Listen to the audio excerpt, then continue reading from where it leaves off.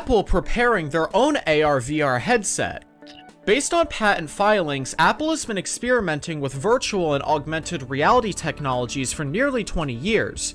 Still, with virtual and augmented reality exploding in popularity with the release of ARKit, Apple's dabbling is becoming more serious, and it's expected to launch an AR/VR product in 2023.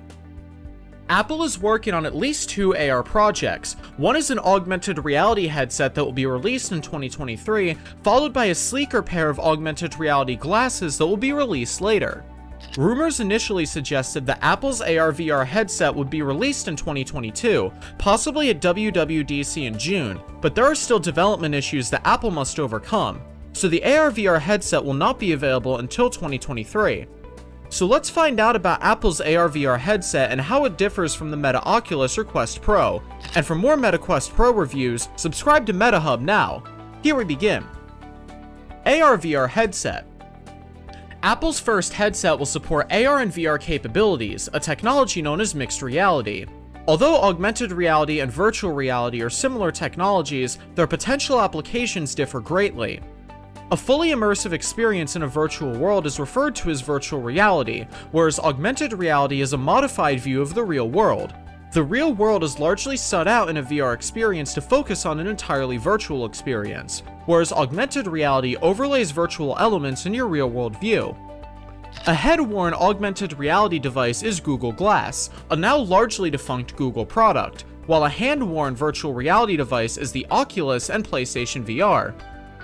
Virtual reality focuses solely on immersive content consumption because it gives the wearer the sensation of experiencing what is happening in the simulated world through visual, tactile, and audio feedback.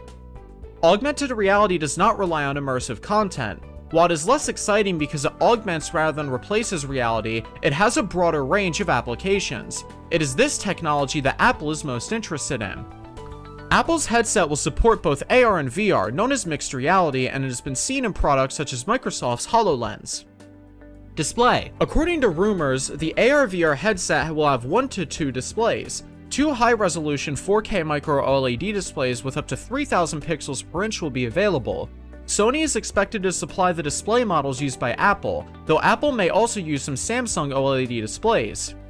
Micro-OLED displays are built directly on chip wafers rather than glass substrates, resulting in thinner, smaller, and more power-efficient displays. They support pixel sizes ranging from 4 to 20 millimeters as opposed to 40 to 300 micrometers for standard OLED pixels. In addition, they have a faster microsecond response time, making them ideal for augmented reality and virtual reality applications. The AR/VR headset will also have an external standard OLED display supplied by LG Display.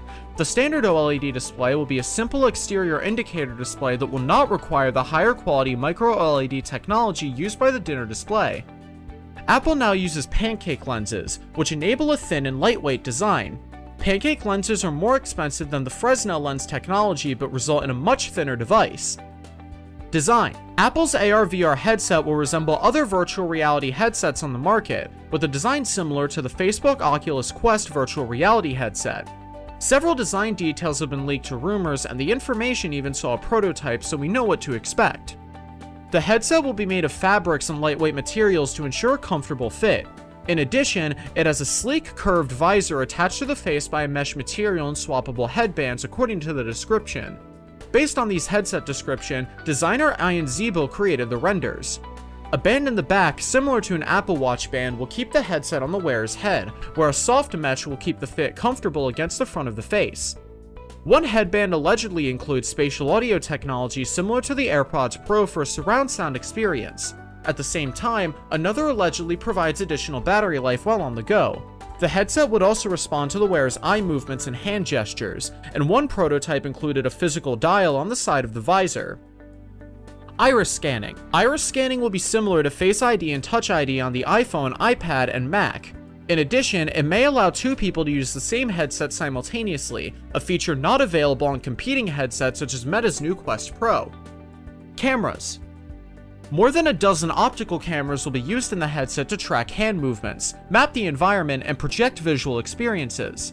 Lifelike avatars with accurate facial features captured by the included cameras are said to be one of the handheld's standout features. According to reports, 8 camera modules will be used for see-through augmented reality experiences for the user, while the remaining 6 will be used for innovative biometrics. In addition, 1 camera will be available for environmental detection. A set of eye-detecting cameras will supposedly allow users to read small type and see other people standing in front of and behind virtual objects. In addition, the headset can accurately map the surfaces, edges, and dimensions of rooms. Processors. The AR/VR headset will include 2 Mac-level M2 processors for unprecedented computing power in a wearable device, with Apple using the same chips that debuted in the MacBook Air. Due to the powerful chips, Apple will reportedly use a 96-watt power adapter to charge the headset. There will be a main high-end processor and a lower-end processor for managing the designer's sensor-related aspects. One of these chips could be a 4nm TSMC technology and the other could be 5nm TSMC technology. The headset's processing power will not depend on an iPhone or a Mac. It will have independent power and storage. Control methods. Apple is experimenting with various inputs for the AR/VR headset, such as hand gestures, eye tracking, and input from a wearable device connected to the headset. An advanced eye tracking system is said to provide an intuitive visual display that seamlessly interacts with the external environment and control via eye movements. In addition, the eye tracking system will include iris recognition, which could be used as an authentication method. The headset will include 4 external 3D sensing modules for detecting hand gestures and nearby objects via spatial detection, voice control, and Siri support. It will also detect skin and possibly monitor expression. Apple is developing various control methods, including a thimble-like device that can be worn on a person's finger. XROS operating system. The software on Apple's AR/VR headset will be called XROS, standing for Extended Reality Operating System. Extended Reality refers to the headset support for both augmented and virtual reality functions. Internally, Apple sources confirmed the name, and Apple has been trademarking XROS through a hidden shell company. When it was in development, Apple called the headset software Reality OS or ROS, but as the launch date approached, the company decided to change the public name to the less generic XROS. Pricing and release date.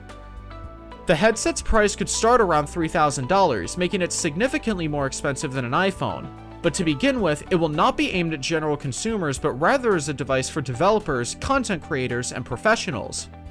Apple was rumored to be targeting WWDC 2022 as the unveiling date for the AR/VR headset, but due to some issues, it now appears the headset will be released by late 2022, with 2023 being even more likely. Apple analyst Ming-Chi Kuo believes the headset will be announced in January 2023. Let us know your views about the Apple AR/VR headset and how it will be a game changer. And if you need to see our review of the Pico 4, MetaQuest Pro, and other VR headsets, subscribe now or else you will miss out on more.